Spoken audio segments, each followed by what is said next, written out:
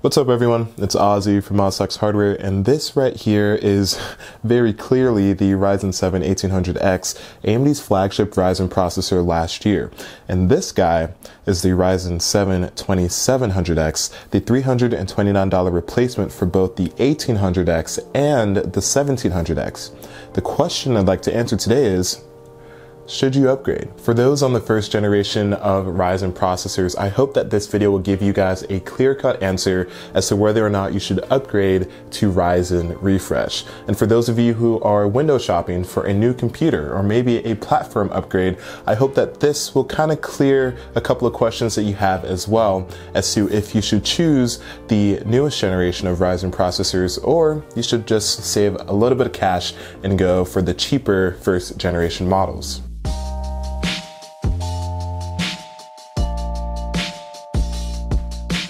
Now the 2700X is an 8-core, 16-threaded, 12nm CPU based on Zen Plus, the node refinement of the original Zen node. It has a 3.7 base clock and a hefty 4.35 single-core boost clock and currently retails for $329.99. It replaces the 1800X and 1700X, like I said before, two 8-core, 16-threaded, 14nm CPUs that retailed for $499 and $399 respectively, but you can currently find them both for around $300. For the sake of this video, I'm only testing the 1800X since it was the original flagship and because you can overclock the 1700 and the 1700X to the all-core turbo clock of the 1800X at 3.7 GHz. The 2700X also comes with a gorgeous and ridiculously beefy Wraith Prism, essentially a Wraith Max with RGB lights around its ring. Considering a cooler of this level comes bundled with the 2700X at such a cheap price, I'm very impressed. You can overclock the 2700X on the Wraith Prism, which I will get into a little bit later, though I recommend an aftermarket cooler or liquid cooling solution if you're really serious about overclocking. As far as Ryzen 5 chips go, the Ryzen 5 2600X is a 6-core, 12-threaded, 12nm CPU based on Zen Plus, just like the 2700X. It has a 3.6 base clock and 4.2 single-core boost clock and currently retails for $229.99, $100 cheaper than its Ryzen 7 brother. It replaces the Ryzen 5 1600X.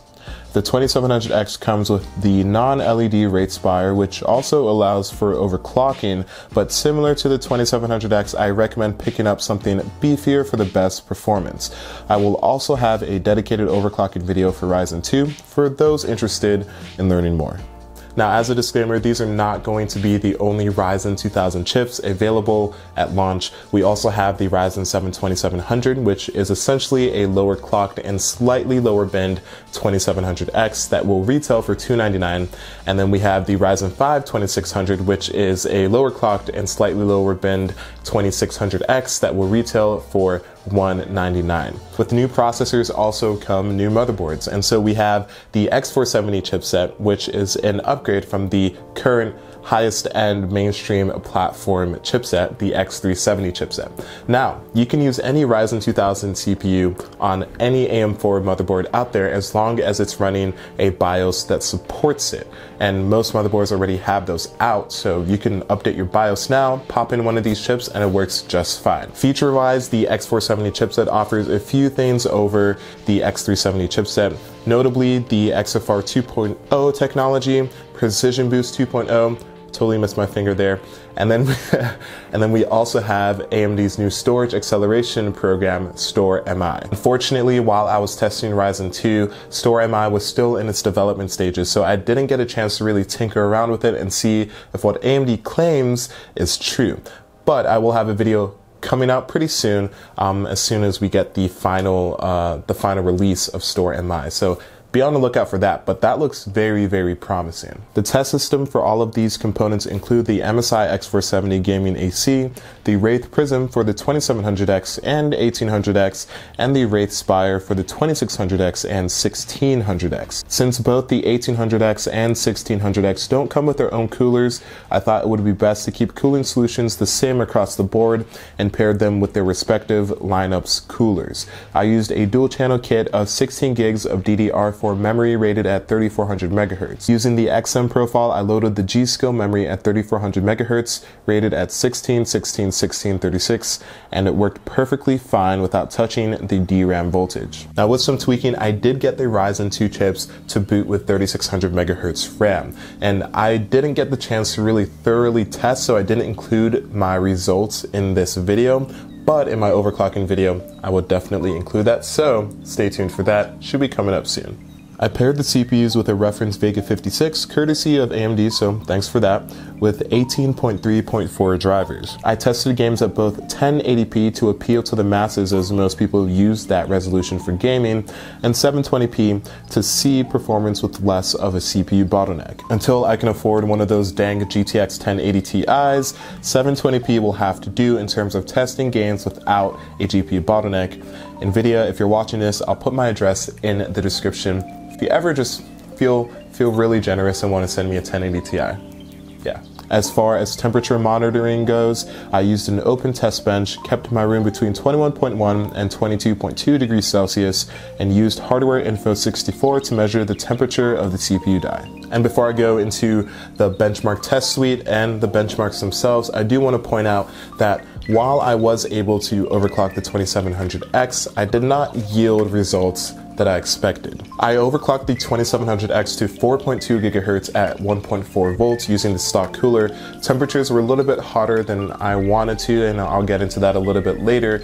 But what I wanted to say was, although the 2700X overclock performed better than the stock out-of-the-box 2700X, it also performed worse in some applications. And basically, I deduced that this came down to the fact that Precision Boost 2.0 and XFR 2.0, the two new technologies that come with Ryzen 2 and X4, or I guess 400 chipset motherboards, just work really well. Basically, turbo core technology and the frequency of your turbo core has become a little bit muddy lately, and that's because modern CPUs are now using algorithms where your turbo core frequency is based on your thermals.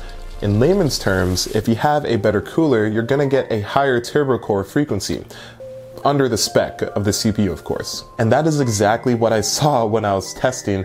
The 2700X has a base clock of 3.7, but it was hardly ever running at 3.7 gigahertz. It was frequently in 4.0 to the 4.1, 4.2-ish range, and often an array of cores would jump up to 4.3 and 4.35, which, granted, that is its rated turbo core clock speed, but still.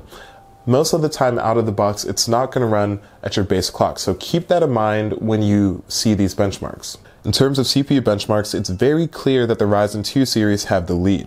Clock for clock, AMD stated there's a 3% IPC bump, and they're pretty much spot on. I had a 3% IPC increase going from the 1600X to the 2700X when I locked both processors at 3.7 gigahertz in Cinebench's single-threaded benchmark. In the multi-threaded benchmarks, the 2700X and 2600X beat their counterparts, with the overclocked 2700X pulling ahead of the stock one by about 6%. The same principles apply in other multi-threaded applications, as you can see in the Blender demo. Ryzen 2 also capitalizes on better memory performance as well, with the Ryzen 2 leading the pack in cached and uncached DRAM read and write benchmarks. While an overclock doesn't help much in the read and write speed, it does provide a 14% latency decrease, a substantial victory in an area where Ryzen did and still struggles. Power consumption is pretty weird because the components are not running at similar voltages or frequencies at stock.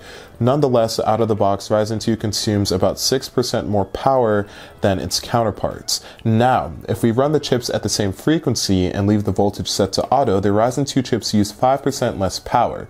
A similar story applies to temperatures. Out of the box, the Ryzen 2 CPUs will run hotter because of the XFR 2.0 and Precision Boost 2.0, but at the same frequency, they are significantly cooler than their counterparts. I monitored the voltage when I locked the 1600X and the 2700X at 3.7 gigahertz, and what I found was pretty interesting, but expected.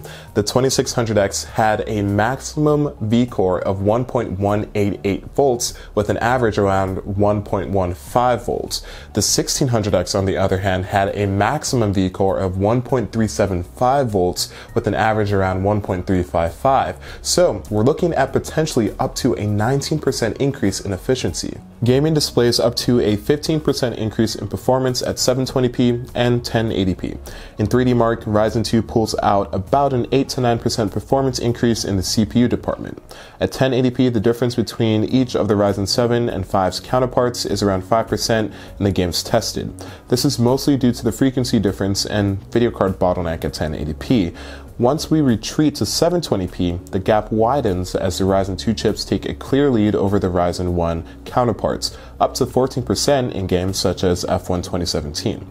Overall, the 2700X is 4.4% faster than the 1800X at 1080p using the Vega 56, and the 2600X is 5% faster than the 1600X.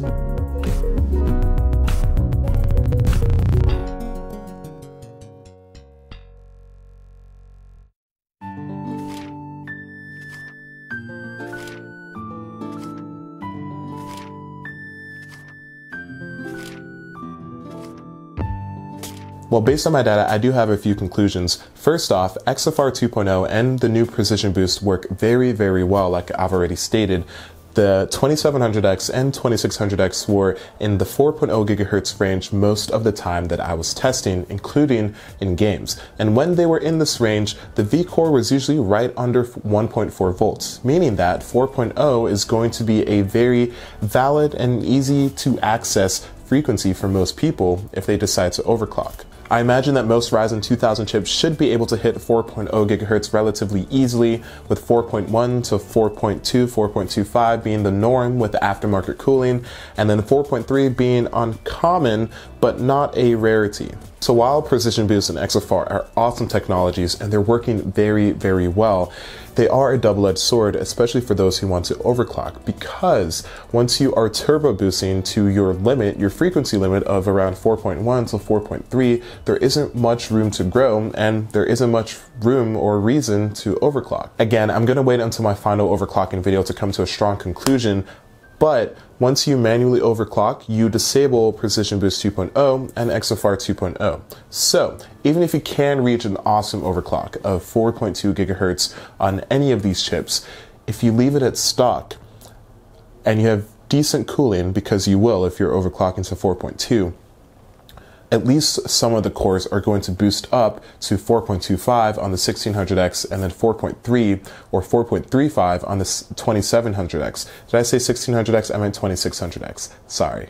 So now that the benchmarks are out of the way, let's go to the question at hand. If you're on Ryzen 1 right now, specifically the 1600 or one of the 8-core CPUs, or if you're window shopping for a new PC, should you go to Ryzen 2 instead of Ryzen 1? If you're currently using a Ryzen 7 CPU, then I would not upgrade. If you're on a Ryzen 5 CPU, then I would only upgrade to a Ryzen 7 counterpart, because you will get that extra cores, those extra threads, and the slightly better frequency and a bunch of other things that I've already mentioned.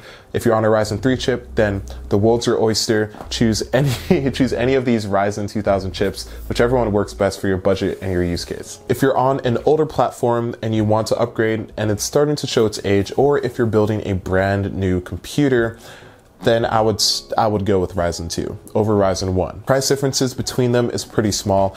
From the 1600 to 2600, it's only about 20 bucks or so, $20 to $25. And from the 1600X, which doesn't even come with a stock cooler, to the 2600X, it's also about 20 to 30 bucks. So for that amount of cash, you get slightly better IPC, better technologies such as XFR 2.0 and Precision Boost 2.0. You get better efficiency, you get higher clock speeds, better memory performance and support, better latency. So you get a decent amount of things for only 20 to 30 bucks more. So I would go for that instead. If you know me, you know that I am a very cheap person. So if you're still on a budget and you can't squeeze out that extra 20 to 30 bucks, you still have the original Ryzen series, which I'm sure well, they already have been going down in price, but I'm sure they'll go down in price a little bit more. Maybe not officially, but through sales. You still have those, and those are still fantastic CPUs to pick up. And because the AM4 platform is going to be supported until 2020, you have at least Ryzen 3 to look forward to. All right, so that's pretty much it for Ryzen 2000. listen guys, I really hope you guys found this video useful. I had a lot of fun actually benchmarking this, even though I did come across a few issues, kind of like the overclocking thing, which I still have to test that. I'm still going to test that to see what's really up with that. And I'm looking over there because that's where my test bench is right now. But hopefully you guys enjoyed this. If you loved it, then leave a like and subscribe and all of that stuff. Be sure to check out my Discord server if you have any questions. I have a great community and they will be more than happy to help you guys with any kind of build questions that you have. Make sure you follow me on Twitter to get exclusive-ish updates, and then follow me or support me on Patreon. It's only $1 and you get even more exclusive updates. I'm gonna start updating that a lot more. So follow me on there, or not follow me, support me on Patreon. Cool. All right guys, I'll see you guys in the next one. Peace.